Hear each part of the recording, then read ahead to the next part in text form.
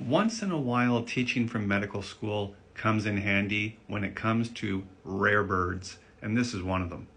An 11-day-old came into the emergency room brought in by their parents due to breathing difficulties. Doctors detected a murmur and thought they should do a further workup. Now, the baby was diagnosed with RSV bronchiolitis, but there was something more sinister going on. An echocardiogram revealed a dilated heart and an enlarged SVC, that's the superior vena cava, draining blood from the head. So doctors decided to listen to the head, like they're doing here. No, this isn't a mistake. They were actually listening for something called an intracranial bruit, or a murmur in the head, and this baby had one. Imaging revealed the following. This is a CT scan showing that big gray mass in the middle with little gray feeding vessels.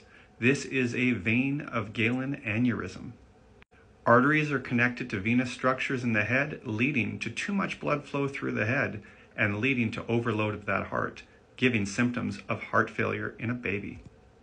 Doctors took this baby to the radiology suite and performed an embolization, basically plugging the vessels that were feeding that big conglomeration of vessels in the center of the head, and fixed the problem. Heart failure ended and the baby went home. Who knows what listening to your baby's head will uncover?